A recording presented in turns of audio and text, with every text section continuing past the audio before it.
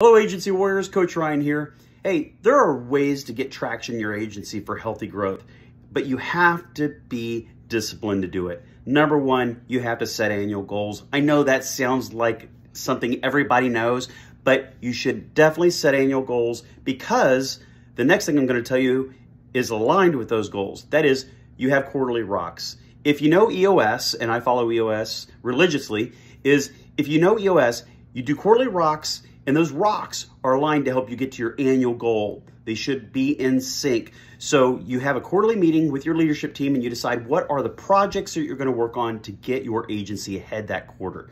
And then stick to it.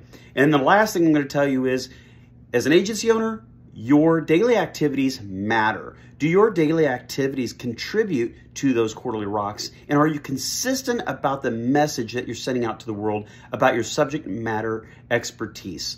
Do people know you for something? Do they know you're passionate about something? What are those things? What is the thing that you're going to stick with daily? What is the consistency that they're looking for? Not just your audience, but your employees and your team. They look for you to be consistent also, so they know how to act, and so they know how to actually move forward as well. So if you want real traction in your agency, follow those three things and be religious about it.